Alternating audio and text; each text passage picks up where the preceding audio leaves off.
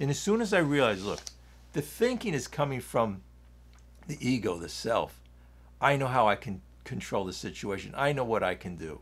And billionaires and people who are very, very successful, they say, have pity on them. We're always jealous and envious of people who do well in life. But their whole life may become, in a lot of cases, dependent on doing well. And that's pleasure. We have the pleasure with the drugs, the alcohol, the food. It's the same thing. Pleasure is momentary. If you want true joy and happiness, you're never going to find it in being successful, in being with the money. You're not going to find it in your addictions. It only causes much pain on the other side. And I always use the example of a man who climbed Mount Everest. He had all of that money. He spent years of planning. He got frostbite going up there. He maimed his body and everything. It was pleasurable for like a few moments, or maybe for an hour, 2 hours. I always said probably on the way home, he got in an argument with the taxi cab driver. When he got home, or got into an argument with his wife. And the other problem was when he went on the internet, when he got home, he realized there was somebody else who climbed the mountain 7 times. So there you go. He had to go back and do it again. He was miserable until he had to go through the pain and the agony of doing it again for that momentary pleasure. So with our addictions, what do we want? The momentary pleasure, the God-given grace. That's the grace in these steps, and brings us to that religious awakening. So anyway, but step 3 says it all. But let me read in the book here. So pretty much I'm going through 1, 2. I'm going to do this quickly because you know what? Again, it's a simple program. I mean, we could read and study this and go by line. But I'm saying if you want to write here, just know, let go. Let go of all. Just realize, do you realize the truth will set you free? You heard of that, right? That all of this thinking is false.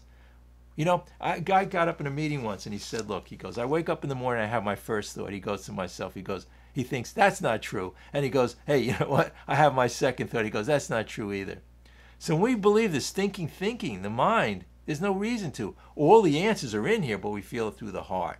When we're centered, people say, look, today I got to go do something. They'll say, hey, you're saying to me, don't do it on self-will, or, but how am I going to go get a job? Or if I don't do something, if I don't go to the grocery store, if I don't do it, it has to be by self-will. I have to control it. You know what you do? Next time you have a big occasion, thing you have to do in your life, this is what you do. Say you feel you have to go out and get a job or whatever it is, or, go do whatever you have to do, and you don't want to do it, just sit and meditate and pray. And you know what? Intuitively, it says in 9-step promises, you'll intuitively know. Step 11 talks about prayer and meditation. Well, quickly, since the steps are here, step 4 talks about these defects of character that are keeping out the sunlight of spirit. It's our envy, our jealousy, right? All of these things, resentment. Resentment is the number 1. Look, think about this. What is most of the time when we're miserable, what is it related to? Think about it. It's related to people, right? This is the problem. It's our thinking, right? It's our ego, easing God out, easing a higher consciousness out. When I talk about a creator, a higher consciousness, sometimes people have a situation with that and a feeling about that. Look, when we're into the self, we're making ourselves a higher power. Just like the body physically is made in perfection, our minds we were meant to be joyous and happy. This is the way we were meant. If you're not joyous and happy, you're taking upon yourself to say, again, like I said, that you have to get people to like you. It's all about the ego, the jealousy, the envy, all of these things, and the pride. So the thing is that when we get centered and we just relax, and even with our addiction to the alcohol, food, and drugs, we won't need to go that anymore. We'll intuitively know. So again, say today, to give you a direct example, say today you're thinking, I got to go get a job. When we get centered and we bring in the love and tolerance and patience, and we get out of the self, then we go out and we feel the vibration. So we're even going to read in here about dealings with people and all of that. Again, we'll have to do this, I think, in a few sessions, and then the answer will come to you. And the answer I would find is, hey, it doesn't matter what other people say, think, or do. I'm going to go out there and get a job. And if I'm rejected, I'm rejected. It's all part of life. But when we're in the self, we can't do anything. We can't do anything. I just want to say this one thing. Where I live here in New York, there's a lot of meetings, and a lot of people would go work like on the financial district, whatever. So guys would come in, they were down and out, they didn't have any jobs, they didn't have this, and they worked these steps in this program. And other people in the meetings would help them and help them get a job. And they became very, very successful. Of course, a lot of jobs, like sometimes it's sales or whatever it is. Like, the amazing thing is not that we're looking for that material success, but things just come to us in life. when we work these steps and we become more spiritual, because then you could be a salesman and not worry about rejection or things that happen in life, right? In other words, you go out, a person with a big ego and maybe a perfect person to know how to do sales, but if they have a big ego and they get rejected, they can't go out and do it again. Same thing in life. When we surrender to this program, I always say here, life surrenders to us. All these feelings, resentments, and anger. Even though in Bill's story, he talks about the most impossible domestic situations rioted, feuds and bitterness wiped out, all of these different things.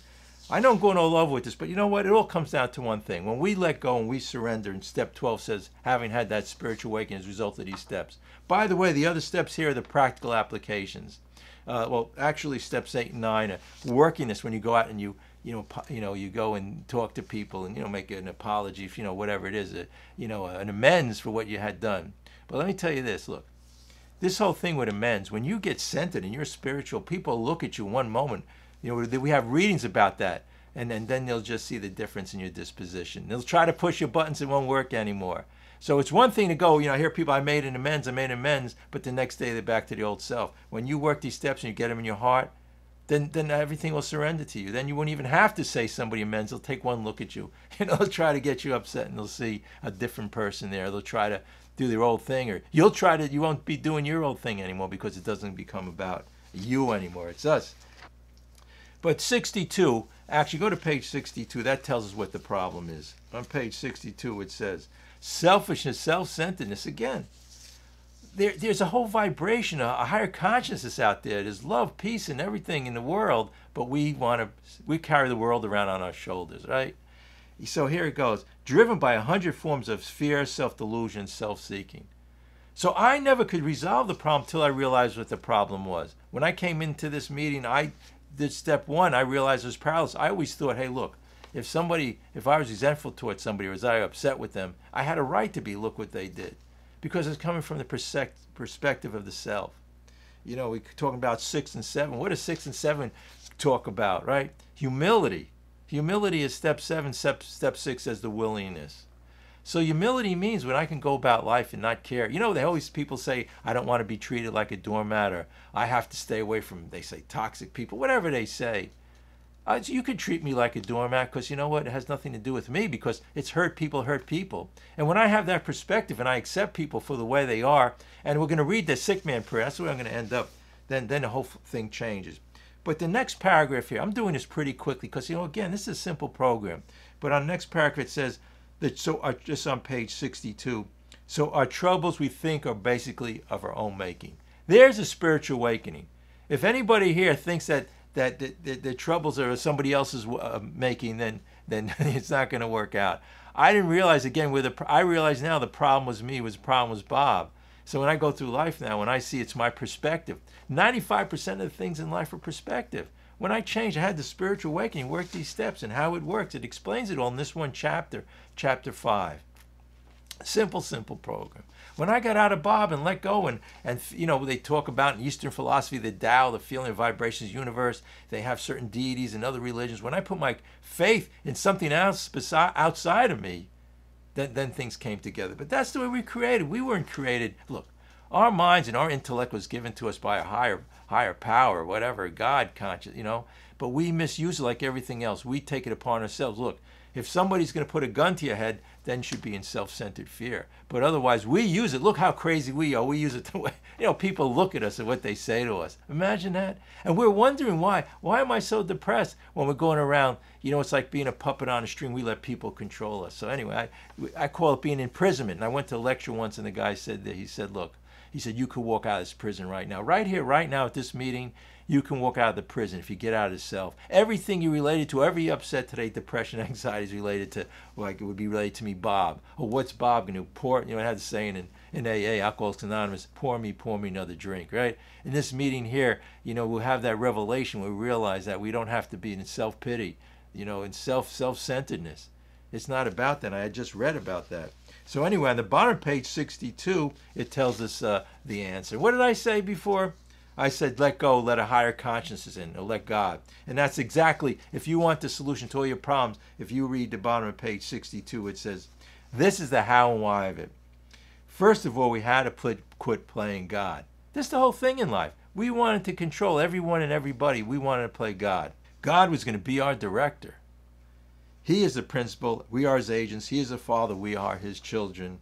Most good ideas are simple. Again, most good ideas are simple. Now, going back to this is God consciousness. It's like it's like a parent. When we were kids or younger, a lot of times we put faith in our parents would take care of us.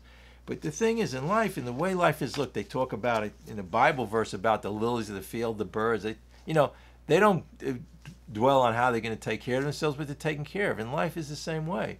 But when we try to take control, it all goes to naught. I use that example of the centipede was racing another insect, a four-legged insect. So they're having a race. So the insect with four legs, figure this guy has 1,000 legs or 100 legs. So how am I going to win the race? But he came up with an idea. He said to the centipede, "Look, this is what I want you to do. I want to know how you manipulate all those legs. So I want to know how you win the race." So he says, "Look, as you're going and as you're racing, please try to memorize and figure out exactly how you put one foot in front of the other." This is the way we run our lives. So the race started and the centipede couldn't move, right? This is we come from the self and the ego, and we wonder why we're in situations and we can't resolve them. Or somebody cuts us off on the highway, clerk in a store.